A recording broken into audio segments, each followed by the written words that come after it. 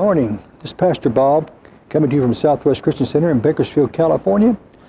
The church is located at 3700 Stein Road. That's the corner of Stein and Beechwood in Bakersfield, California.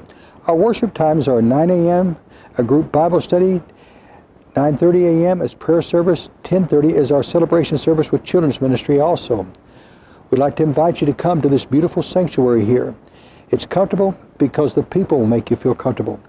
I want to talk to you for a little bit about dealing with the issues of life and how that we face struggles in our lives. That's not unusual, that's normal. The Bible tells us that the trying of our faith creates perseverance. And that's what God wants us to be.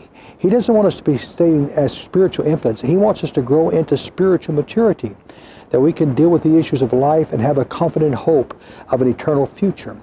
I'd like to invite you to even think about that in your own life. Do you know Jesus as your Savior? Have you asked Him to forgive your sins?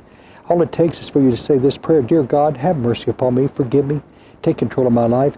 And God will do that. He wants to change your life. He wants to give you the promises and the hopes of not only this world, but the world to come. Let me encourage you. Give your heart to Christ today. Simply pray this prayer: Dear God, forgive me of my sins. Come and change my life and let me follow you. And you'll find a warm welcome awaiting you here.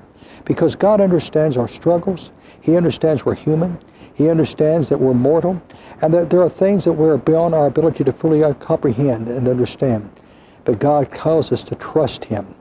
The Bible says in Proverbs 3, 5, and 6, trust in the Lord with all your heart, lean not to your own understanding, but in every way acknowledge Him and He'll direct your path. Now, I want to encourage you to do that. Go out and make it a great week.